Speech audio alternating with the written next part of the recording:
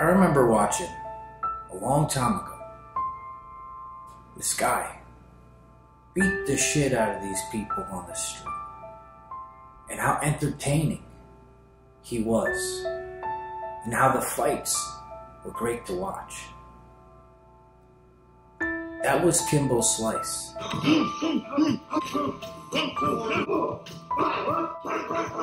No rest for the weary. 15 seconds, let's go. That's a guy who doesn't have fear. Kimbo is going to be an international star.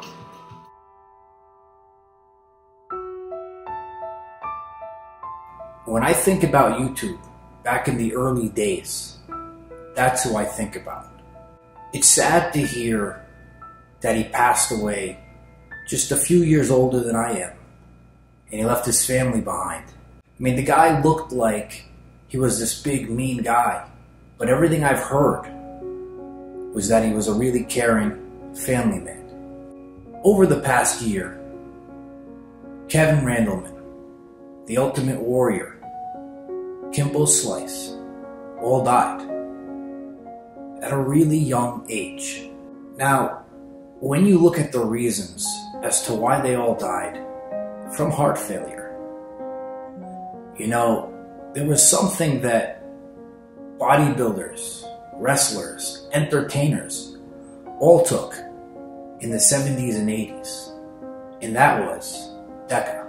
Now, Deca is known to be 10 times more damaging to your blood vessels than testosterone. It was never meant to be used over a long period of time. And a lot of these guys, they used it for 20 years straight. So the damage to their heart, when you think about how many years they were doing it, was bound to happen. So if there's a lesson that we can all learn, it's that you gotta be careful with the shit you put in your body and research. I mean, look, there's no excuse. I mean, Google's in our hands. You can research anything you want. And you know, sadly to say, there's probably gonna be more people who we hear that are dying because of the abuse. Things can be done safely, but abuse will kill you. So it's really sad that Kimbo died. He may have not been the best fighter. I always wanted to watch him fight. You know why? Because he was fun to watch and it was entertainment.